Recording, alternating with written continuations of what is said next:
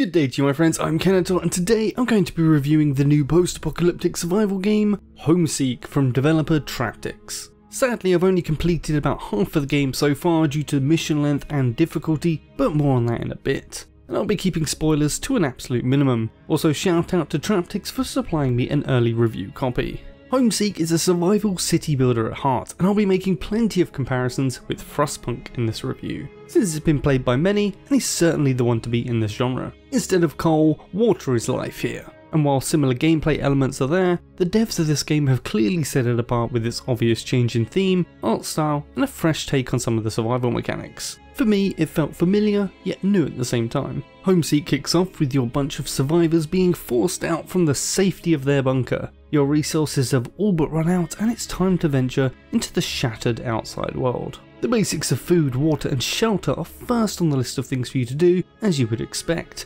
but this desert wasteland has a problem. The water is all contaminated and will make your people sick. Water management quickly becomes a standout pillar of gameplay here, as the game doesn't connect buildings for you. You have to not only choose which buildings to connect with its limited connection slots, but also what material you should use to make the piping.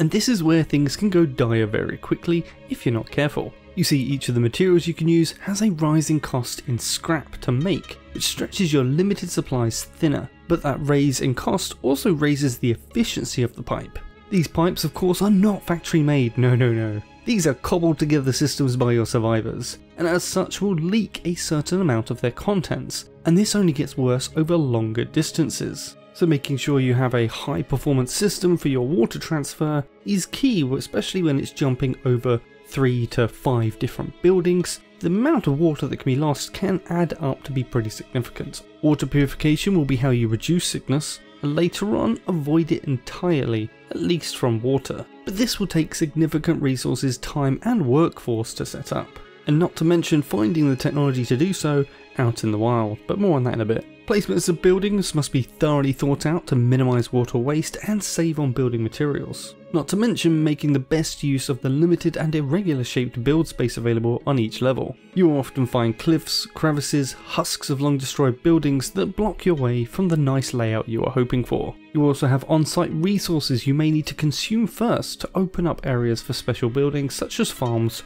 or water treatment. But just like Frostpunk, you can pause the game and just take a look around. The play area is much bigger in Homeseek, and you really should take the time to look around and plan how you might approach the level with the tech you have, and leave space for possible new tech that you might get along the way. Also, like in Frostpunk, your workforce, your people, they get sick and they will stop working, but they will also get exhausted and depressed, and if this isn't tackled, they will straight up leave or possibly die. Now this can have positive and negative effects, mostly negative though.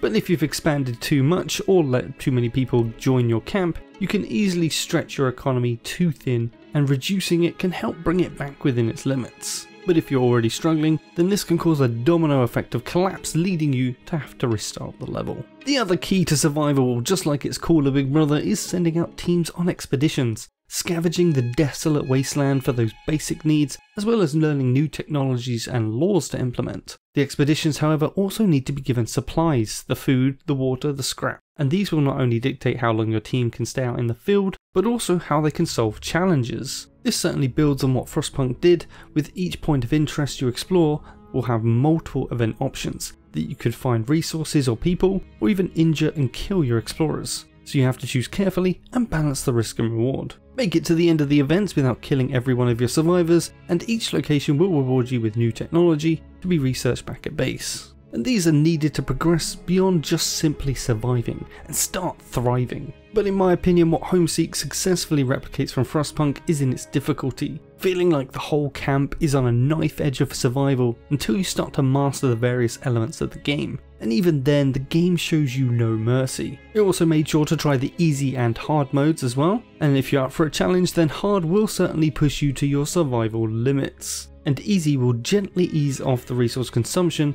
allowing you to better enjoy the game and not have so much panic at every step, but still provides a challenge via its other gameplay rather than just the survival elements. I normally get frustrated with difficult games, but with games like Homeseek and Frostpunk and Ixion, I see it as a challenge to beat, and I keep coming back until I do. It's something about the survival city builder genre that I think thrives when doing this, and Homeseek fits right in. Now, the main story campaign of Homeseek has 9 missions, and it's broken up into 2 halves of 5 and then 4. Each mission is tied to your survivor's journey and their story through the world, and Homeseek also adds different unique gameplay elements on each map.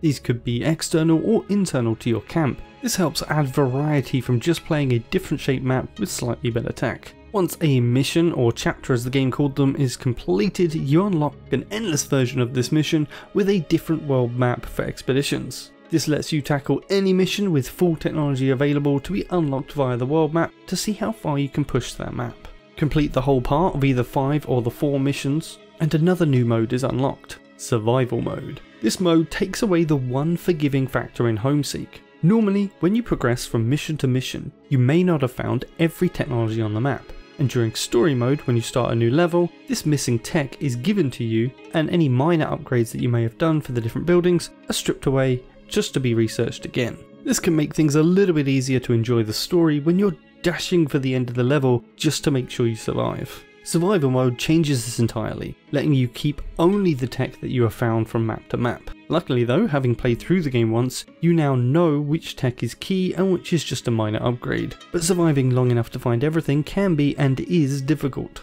especially on hard mode. That said, it's certainly something to aim for, as well as adding plenty of replayability to the game. The last feature you need to know about is multiplayer.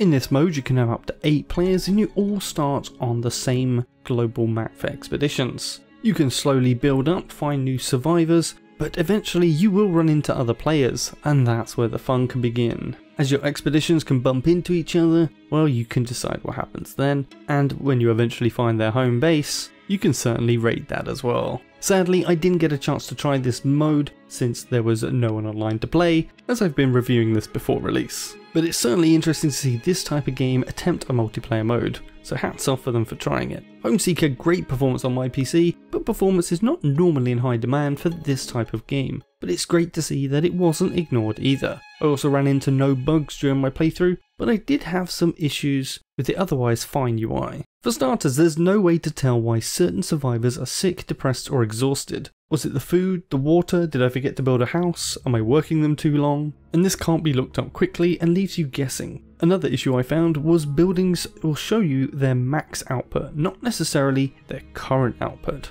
For instance, if I'm cleaning contaminated water into pure water, something you do on the very first level, and I'm not supplying enough for the building to do what it can do at a maximum, then that's what it's just going to show me, the maximum. It will not reduce the number, and this leads you to overestimating how much you will have available, and a lot of the time, dead or fleeing survivors. I'm currently unsure if this is intended for difficulty and camp micromanagement, or just a lack of information to the player. Either way, it led to a few mission restarts for me. Thankfully, there is also an option to save anytime, so if you save regularly you can go back and check where you went wrong and then learn from it. And lastly, I just wish I could zoom out more. Thankfully, these issues can and probably will be addressed in post-launch patches, as if enough people find them sticking points, they will certainly be fixed for quality of life. All in all, I really enjoyed Homeseek and I plan to continue playing it to complete it. If it looks like something you would enjoy as well, then please do head down below the video to the link in the description to its Steam page, and give the like button a little tickle on the way down. Also, do let me know in the comments if you plan on picking this one up. Subscribe for more, and I'll see you in the next one. Kenator, out.